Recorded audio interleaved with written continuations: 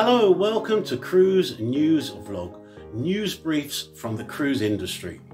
We open up today's vlog with a story from Cunard, who have announced the appointment of Katie McAllister as president. Katie will join Southampton-based Cunard in August after a 20-year career with TUI, where she is currently Chief Marketing Officer for both UK and Ireland. McAllister said that this was an unrivaled opportunity to join an iconic travel company at a key point in its history. She goes on to say she's looking forward to joining the team as it widens its appeal and expands its guest base whilst retaining its renowned luxury signature touches. Staying with Cunard, last month it celebrated a momentous construction milestone with the float out of Queen Anne at the Fincantieri Marghera shipyard in Venice, Italy.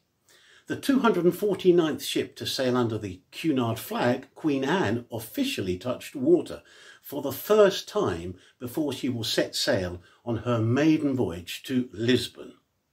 Weighing in at 113,000 tonnes, the 3,000 guest Queen Anne, which spans 14 decks, also boasts the largest curated art collection at sea. Entering service in May 2024, Queen Anne will make up a remarkable quartet for Cunard alongside Queen Mary II, Queen Victoria and Queen Elizabeth. It will be the first time since 1999 that Cunard will have 4 ships in simultaneous service. More exciting news for the newest British cruise line, Ambassador Cruise Line, who have launched the sister ship to the already popular Ambience. The new ship Ambition was launched and renamed by Olympic gold medalist Shirley Robertson. 3, 2, 1.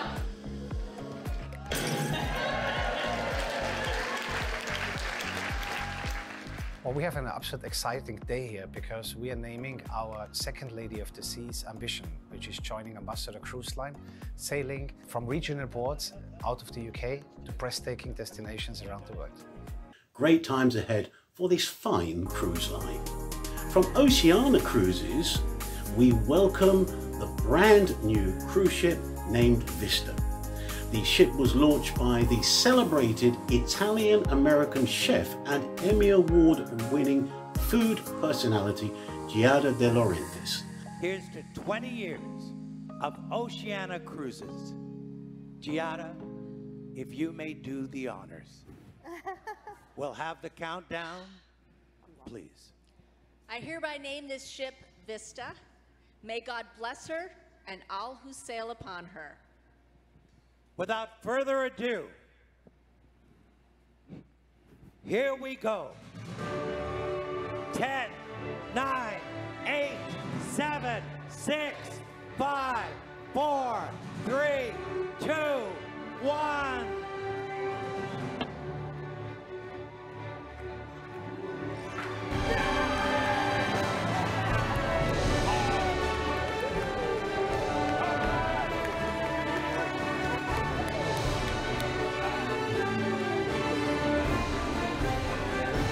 Thank you for joining us to celebrate our newest ship, Vista.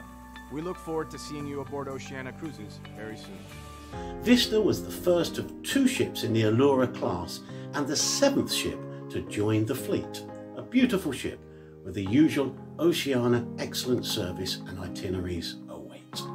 And finally, staying with launches, Virgin Cruises' 3rd ship to join the award-winning fleet, Resilient Lady, designed for 18+ aged guests named Sailors, has now launched and is sailing from its home port of Athens, Greece. It promises its usual iconic service to incredible spots in Croatia's coastline, Greece's glamorous islands and a late night in Dubrovnik, giving sailors time to explore the scenic city and take part in the vibrant nightlife. Sounds great, I'm in. Are you?